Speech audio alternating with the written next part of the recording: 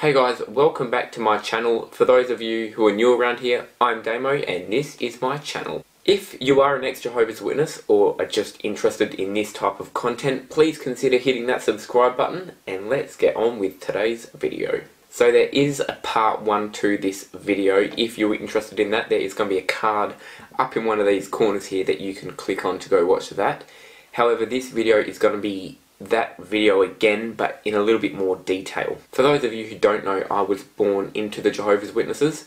Both of my parents were Jehovah's Witnesses when I was born. I was raised in a very Christian orientated household, and being a Jehovah's Witness, it's a little bit more strict. Growing up, I wasn't allowed to have worldly friends, as in when I wanted to have someone home from school that was my friend, I wasn't allowed because they weren't a Jehovah's Witness. Also playing sports on the weekend, I wasn't allowed to do that because we had to go witnessing. Witnessing was another one, and I don't like the idea of young kids going and knocking on random people's doors. I say that in almost all of these videos. I hate that.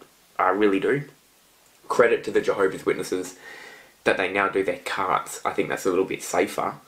But yeah, witnessing was shit. Another thing was going to the meetings, of course. Being a Jehovah's Witness meant you had to go to the meetings. The midweek meeting was always awful. I mean, you'd go to the meeting and then it would finish at like 10, and then you'd be made to stay back to clean, like go and clean toilets and fucking wipe the floors. I hated it. I hated it so much. But of course, you can't say that you don't like it because you're worried your parents are going to be disappointed in you. You can't say that you don't want to be a Jehovah's Witness because you're worried your parents are going to be disappointed in you. It's just awful. Mum, Dad, I don't want to clean the Kingdom Hall. Jehovah wouldn't like that. But Mum and Dad, I don't want to go clean the Kingdom Hall's toilets. Jehovah wouldn't like that. Go clean those toilets. And you always had that one overly spiritual congregation favourite person. God. They'd come in like the fancy suit. They'd always get picked for an answer. As soon as their hand goes up, the brother on the platform would always pick them. At the end of the meetings, everyone would always go and talk to that one person. That was just shit. Anyways, then it came to school. And then it came to school. You couldn't celebrate anyone's birthdays. You couldn't participate in anything to do with Christmas, Halloween, Easter, or singing the national anthem, whichever country you're from. And then you're just labelled as that kid that goes knocking on everyone's door on a Saturday morning. I'm pretty sure I mentioned this story in the part 1 of this video, but I had a kid in year 3 who I was made to give a My Book of Bible Stories to, and I gave it to him, and the rest of the class seen me give it to him, and he threw it straight in the bin. That was the most embarrassing moment for my school life, I think. No, it definitely was. And then of course there was home life, where any movie you watched had to be suitable for a Jehovah's Witness to be watching. The music you listened to had to be suitable for a Jehovah's Witness to listen to. The stuff you're reading had to be, you know, acceptable for a Jehovah's Witness. Being a Jehovah's Witness meant being judged by a lot of other Jehovah's Witnesses. And I mean, they judged everything.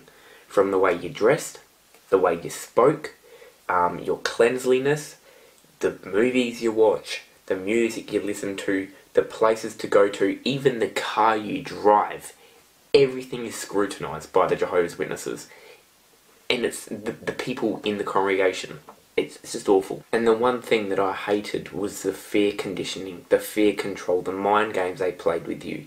And it's not until you're out of it that you can see the mind games they're playing with the people in the congregation. For example, and I know that I've said this many times before, when I left, I was told by someone that I must not have loved my granny, who I was very close with, because if I actually loved her, I wouldn't leave the witnesses. That it must mean I don't want to see her again. But then after all of that, I was about 13 or 14, and my parents' relationship was very rocky. It was certainly in the balance. Anyway, when my parents broke up, it was the first time I was introduced to the whole shunning aspect of the religion. Now, being brought up in the religion, you're made to think that everyone who isn't a Jehovah's Witness is evil, and obviously everyone who is a Jehovah's Witness is Good. Well, my questions of that started when my dad got kicked out of the Jehovah's Witnesses, because now all of a sudden my dad's meant to be evil when I knew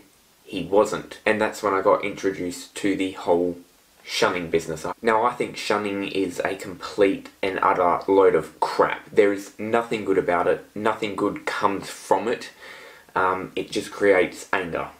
It creates anger towards the religion, the congregation, and the elders that had to disfellowship you. So of course, ever since my dad left the Witnesses, I have never been back, never been to another meeting. But yeah, so when I was about 13, 14, that's when I was first introduced to the whole shunning and disfellowshipping part of the religion, and that's when I first started having questions about it. So seeing it from the outside perspective is really cool, because you can actually see how they control the people inside the organisation. But then again, it's also very sad and scary to see just how they control and manipulate their own people. Now, once again, I say this in every single video, I do not have anything against the people in the Jehovah's Witnesses, like people in congregations.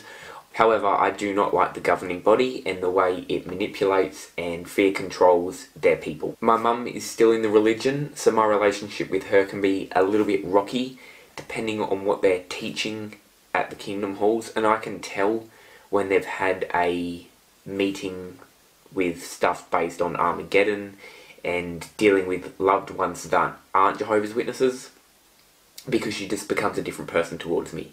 She acts differently, she talks differently, everything. It just becomes a different mum. Many of you watching may very well know exactly the feeling of having a family member or good friends still inside the organisation. You want to be able to get them out, and you want them to be able to see what you have seen, because you know if they could see it like you have, they would leave it. You just know they would, because it is so obvious when you are out that they manipulate and control their people in a very, very unfair fashion. And if anyone was to tell me that's what a loving God wants, I don't believe them. I do not believe them. I do not believe Jesus would have condoned shunning in any way, shape or form. I do not believe that. For all of you who were ever a Jehovah's Witness, whether you were born into it or whether you came into it, if I've left anything out, which I probably have because there is so much stuff to talk about, please, like usual, comment it down below. I really like reading your comment. I love the interaction and I love talking to people with similar experiences to mine. Once again, if you're new around here, I'm Damo. This is my channel. Please consider hitting that subscribe button. It would mean so much to me. On a different note, and it's a rather sad one, I am filming this on the 15th of March. And sadly today, New Zealand experienced, without doubt, the biggest mass murder that New Zealand have probably ever seen. I'd just like to say rest in peace to everyone that has lost their lives in that very sad incident.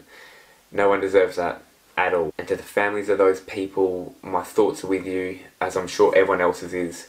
It's a very sad day. Very sad. So rest into the people that lost their lives. And to New Zealand, I hope you can recover as soon as possible. It's absolutely awful. That's all from me today, guys. Thank you so much for watching. I hope you could relate to something in this video. If you're still watching at this point, you're an absolutely amazing human being. Thank you, guys, and I'll see you in the next video. Peace.